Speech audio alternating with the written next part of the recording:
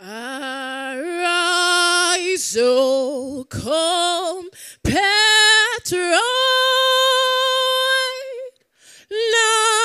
Nigerians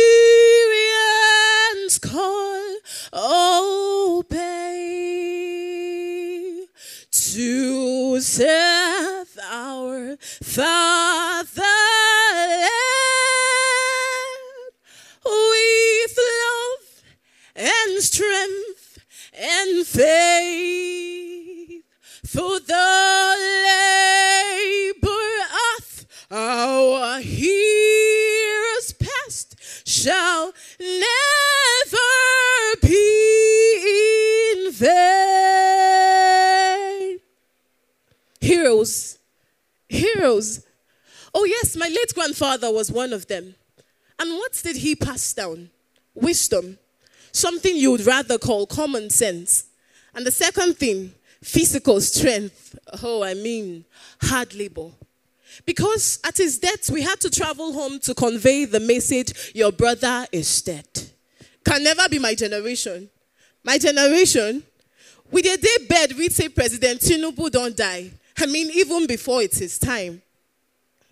No, not when Mr. Nnadi had to wake up and dress and visit Miss Anastasia's father to discuss the marriage between his son, Mr. Richards, and his daughter. No. Today, Benita met her husband on Instagram, while Kelvin just tied the knot with the love of his life, whom he had stalked on Facebook. But before we begin to judge that generation all lame and archaic, that same generation were sold. And today, our very own siblings brag as Black Americans. So as the evolution continues, the question is, what are you passing down? What would you be called a hero for? Don't you think it's an abomination to hand down the same thing over and over? Hard labor from generation to generation. This brings the real question. What different thing are you passing down? Lend me your ears as I had read you a story, obviously for free. A perfect example is our very own Honorable Richards Nnadi. I'd better off describe him with the phrase, see the impossible. Because to make a change or change an old trend, you need an funny but consistent drive. And there, this young man picked the drive of changing the usual study, graduate, and join the 10 years of experience queue. And so walking by the market one day, he thought, I could actually put together all these people, network them, and help them earn from each other. So with dreams, aspirations, visions with no office, no website, and not even a vehicle to move from place to place. But these men were set and determined to win. And so kill fear, kill doubt, just like motivational speakers, they reached for their dreams. Always dressed like what they dream for. Always ready for what they dream for. Sometimes on foot, enjoying the scorching sun, they set the expectations of 100 no's per day. And today, with your support, they have this event. We've been talking about the vision, but allow me to talk you through decentralized technology. It is the vast and the next internet, the next phase of internet for the next generation. And it holds vast promises for everyone who wants to make a difference. It holds a very big promise for everyone. In the past, we had the internet of information. And so when I send you a PowerPoint or a picture, I'm not sending you the original, I'm sending you a copy. And yes, it's fine. Until it comes to assets like money or intellectual properties, then you gonna say, not just the Gen Zs, but the Alpha generation knows the original. You know, in my country, you hear the president is given, the governor is given, the Shell, Total, or the NNPCs are given, yet nothing gets to you.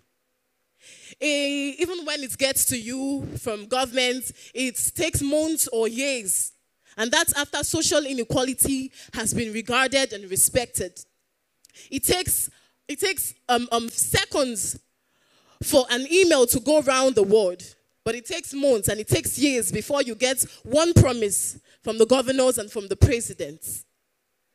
And so this SWIFTtrip is the big technology. SWIFTtrip is here to stay. SWIFTtrip is the dream. SWIFTtrip is my dream. Becoming an international businesswoman from the comfort of my home. I'm actually proud of choosing my mother town, from the prestigious University of Port Harcourt to changing lives. I may not be in the oil industry, but through SWIFTtrip, I'll be tasting oil money. I may know nothing about driving, but through SWIFTtrip, I'll be providing job opportunities for drivers. Is it the fact that I can shop from the comfort of my home? Or that on emergencies, one trip is enough to save your pregnant wife or my loved ones? I would not leave the stage without talking about the father of decentralization. You do not believe that SWIFTtrip is a dream. You don't believe SWIFTtrip, and you don't believe the power of volume. Just like the Sadducees and the Pharisees could not believe that the coming and death of a naive-looking son could open a connection between us and God. But today, my prayer and your prayer is being answered at the same time. That is what SWIFTtrip is here to do. A decentralized company that will be paying everyone from you to your child to your next generation. Join SWIFTtrip. Do not miss SWIFTtrip. I repeat, do not miss SWIFTtrip. And for yourselves and your generations after. Thank you.